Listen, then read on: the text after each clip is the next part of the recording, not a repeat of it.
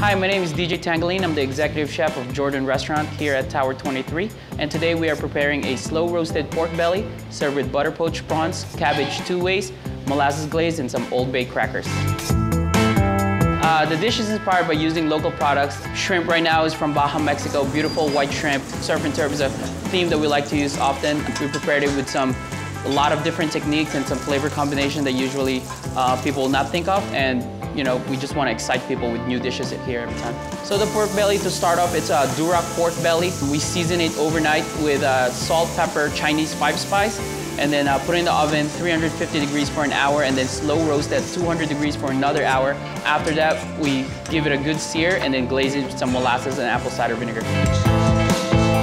Basically, when we create dishes here at Jordan, we like to hit all types of flavor points. There's sweetness in there, there's sour notes, there's some umami flavors in there. So every bite will be different, but at the same time, we're always looking for what's next.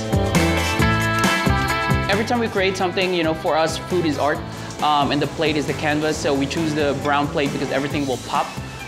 So because the dark color of the glaze, we place the pork belly on a bed of cabbage, which are stewed, and finished with some pickled raisins.